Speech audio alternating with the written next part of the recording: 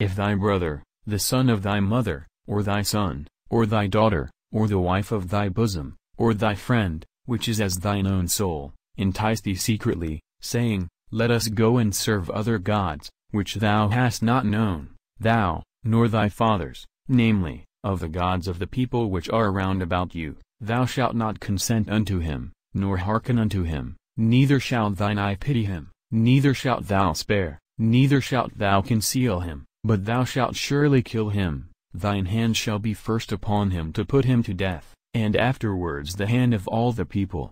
And thou shalt stone him with stones, that he die.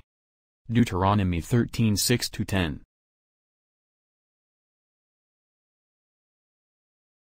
If the woman be not covered, let her also be shorn, but if it be a shame for a woman to be shorn or shaven, let her be covered.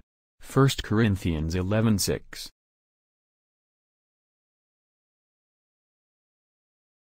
If a man have a stubborn and rebellious son, which will not obey the voice of his father, or the voice of his mother, and that, when they have chastened him, will not hearken unto them, then shall his father and his mother lay hold on him, and bring him out unto the elders of his city, and unto the gate of his place, and they shall say unto the elders of his city, This our son is stubborn and rebellious, he will not obey our voice, he is a glutton, and a drunkard. And all the men of his city shall stone him with stones, that he die. So shalt thou put evil away from among you, and all Israel shall hear, and fear. Deuteronomy 21:18-21. If a man find a damsel that is a virgin, which is not betrothed, and lay hold on her, and lie with her, and they be found, then the man that lay with her shall give unto the damsel's father 50 shekels of silver, and she shall be his wife, because he hath humbled her, he may not put her away all his days. Deuteronomy 22:28-29.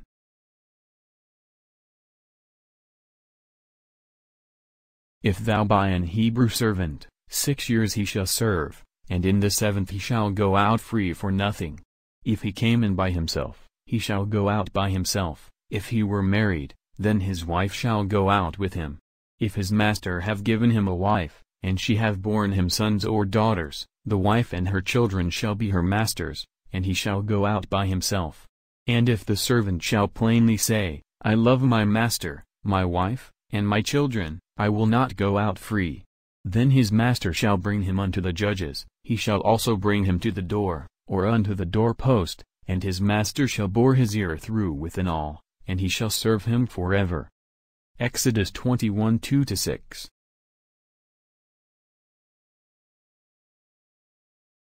And he that curseth his father, or his mother, shall surely be put to death.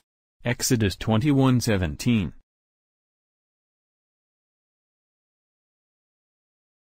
And if a man smite his servant, or his maid, with a rod, and he die under his hand, he shall be surely punished. Notwithstanding, if he continue a day or two, he shall not be punished, for he is his money. Exodus 21:20-21. Thus saith the Lord of hosts, I remember that which Amalek did to Israel, how he laid wait for him in the way, when he came up from Egypt. Now go and smite Amalek, and utterly destroy all that they have, and spare them not, but slay both man and woman, infant and suckling, ox and sheep, camel and ass. 1 Samuel 15:2-3.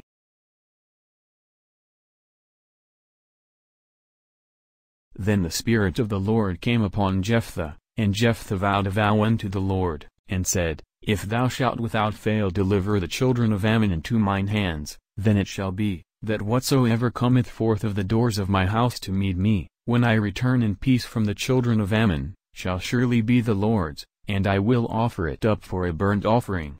So Jephthah passed over unto the children of Ammon to fight against them, and the Lord delivered them into his hands. And Jephthah came to Mizpah unto his house, and, behold, his daughter came out to meet him with timbrels and with dances, and she was his only child. And it came to pass, when he saw her, that he rent his clothes, and said, Alas, my daughter! Thou hast brought me very low, and thou art one of them that trouble me, for I have opened my mouth unto the Lord, and I cannot go back. And she said unto him, My father, if thou hast opened thy mouth unto the Lord, do to me according to that which hath proceeded out of thy mouth. And it came to pass at the end of 2 months, that she returned unto her father, who did with her according to his vow which he had vowed. Judges 11:29-40. And it came to pass after these things, that God did tempt Abraham, and said unto him, Abraham, and he said, Behold, here I am.